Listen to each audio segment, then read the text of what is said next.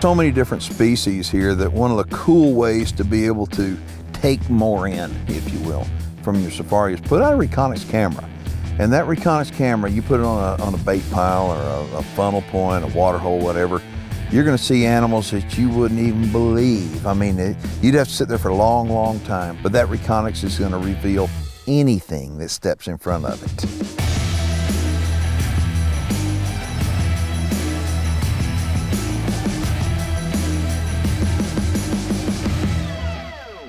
Wildebeests are such cool animals. I mean, their behavior is just spastic. You know, there's two different kinds of wildebeests here. There's going to be the blues and the blacks, and they look similar, but then they look different. And we'll show you some videos so you kind of see the similarities, but you also see the differences. The blues offer a little bit better success rate than the blacks do, at least for me.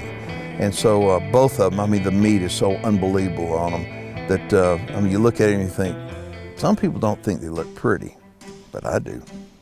There's a wildebeest right there. Coming in, he's coming in.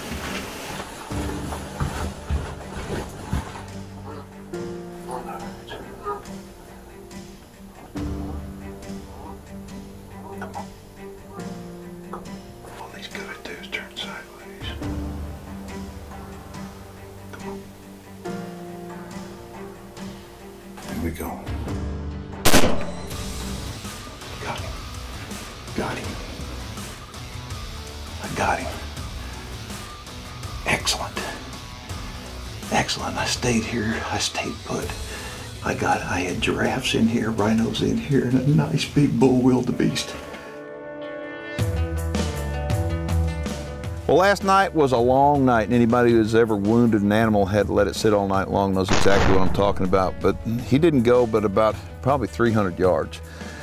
This is a blue wildebeest. I mean, when you take a look at the hide on him, I mean, it's a grayish blue, and then I think one of the cool things about a wildebeest is the horns. I mean, just take a look at this. This is a nice male.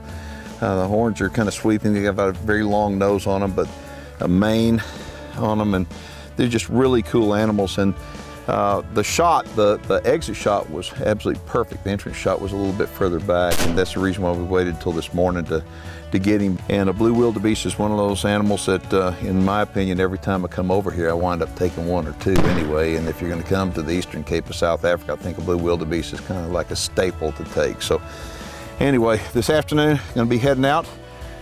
And I don't know what I'm going to be going after, but there's plenty to go after, that's for doggone sure.